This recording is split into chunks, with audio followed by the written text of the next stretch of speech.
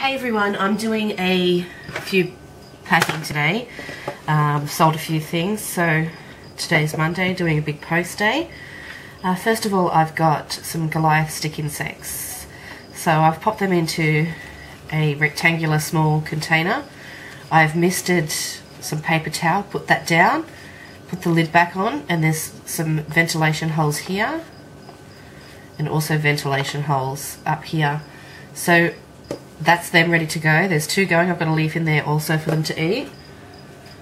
So basically all I'll do with these guys is I've got these boxes which I picked up from Bunnings. You just go through their old boxes and these are the ones I picked up. So what I'll do is I'll put some more paper towel down and then I'll pop it in like that. And then I'll put some more paper towel down to make sure it doesn't move. Seal the box up. And I use prepaid satchels, so then it'll go into a prepaid satchel and be posted. Or you can take it straight to the post office and get them, pay for the postage and get them to send like that. So that's how I'm sending those stick insects. What else have I got? Alright, I've got a Craspy sling and a Serena sling. They're already packed to go. So all I do for these guys from here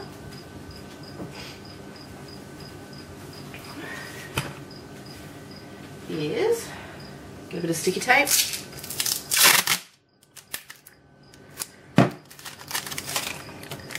seal the containers down.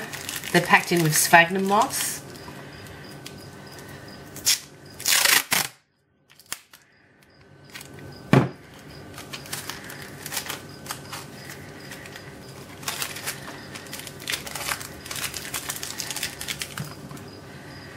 So then I pop them into another one of those rectangular containers.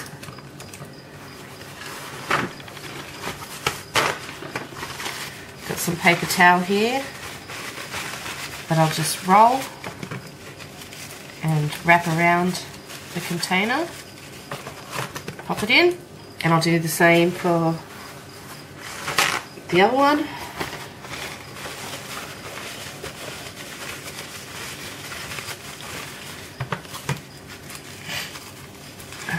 Excuse my sniffling, I'm not feeling the best.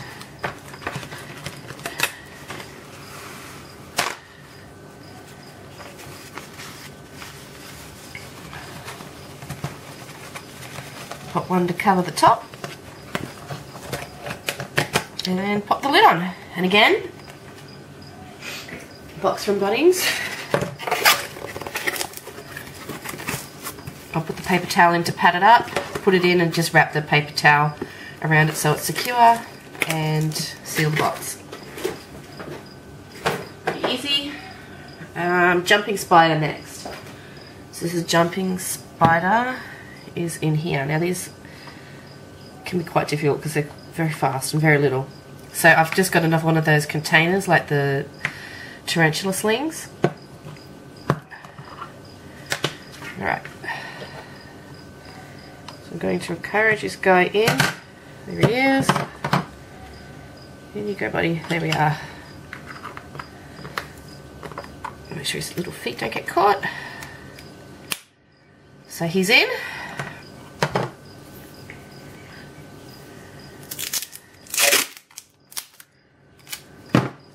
Just like the tarantulas. Seal it off.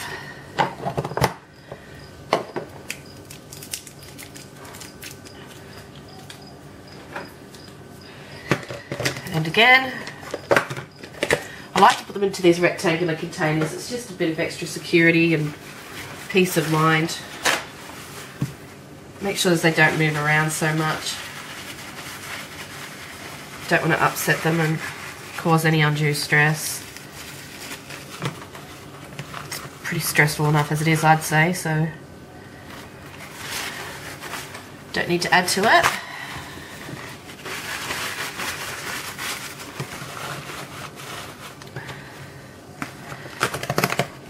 So there's the jumping spider, and again, it'll go into a box I got from Bunnings. Secure it in, padding so it doesn't move around, seal it up, it's done. What have I got next? Okay, next I've got my large male ruby setter. Well, it's not that large, but anyway. Okay, so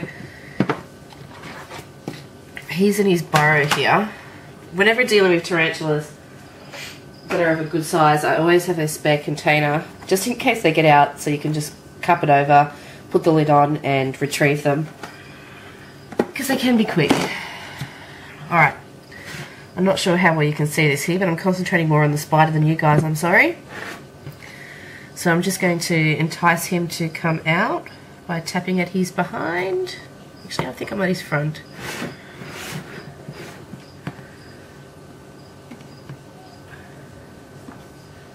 I just want him to come out. There he is. So I've got a Chinese container full of sphagnum moss there. So I'm going to try to encourage him to go into this.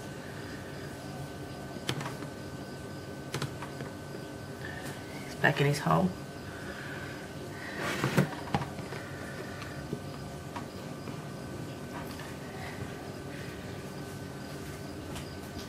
Just making sure I have the lid handy of the Chinese container. Come on, guy. Get out. That's it. Alright, I want you to come in here. And this is what I mean about having the container handy. Because they can be fast. Especially if you're not on your game. Clearly like me.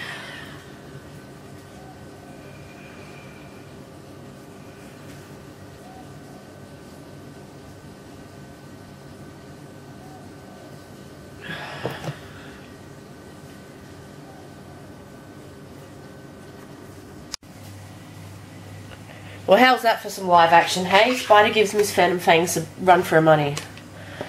It's under here, obviously.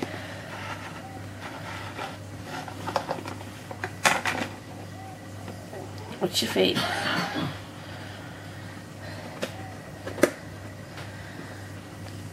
Alright, so here he is. Mr. Ruby Setter.